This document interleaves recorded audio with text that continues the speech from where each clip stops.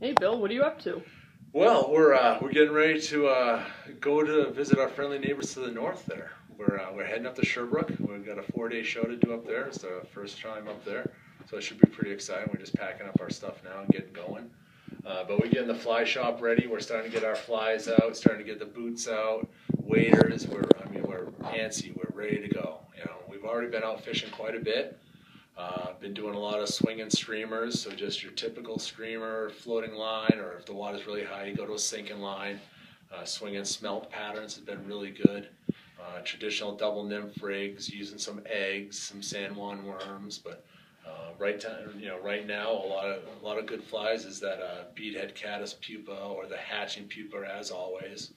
It's good for nymphing. So water flows have been decent. Our spring is like right nipping at our heels, so we're ready. You know, it's ready. Yeah, we're taking a lot of reservations for guide service. It's going to be great. You know, it's good. It's real good. I don't know exactly when the ice is going to be off, but the way that the season looks, it looks like it's going to be the earliest ice out that we've ever had. So we're pretty excited about that. And like I said, I mean, we've been fishing. We've been catching some nice fish. The days have been beautiful. I mean, it's we can't ask for anything more right now. So, I agree. yeah. So how long is this show for? It's 4 days. So nice. So we're going up. We're setting up now, and then we'll be up there from Thursday, Friday, Saturday, and Sunday. So it's our first time doing this show. So we'll see how it goes.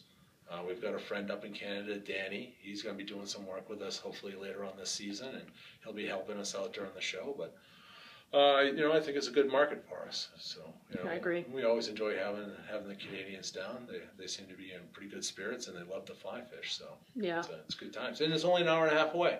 It's an hour and a half away, and then you've got Montreal. It's only 2.5 hours away. So it's a good market. So. And we have different fisheries than they do. We certainly do. Yeah, it goes to the traditional that are tailwater fisheries. Our water never warms up, and some of our best dry fly fishing is in July and August. So yeah. It'll be exciting. We've got some new fly patterns we're going to try out this year and stick with the old and hopefully get out and explore more water. And we've always got new adventures going on, and we got a lot of our old guests coming back, so that's always fun to see them come back through and revisit with them. So let the fishing season begin. Oh, it's already begun. Yeah, we're jonesing. Yep, it's good. Real good. All right, Bill. Thank you. Thank you.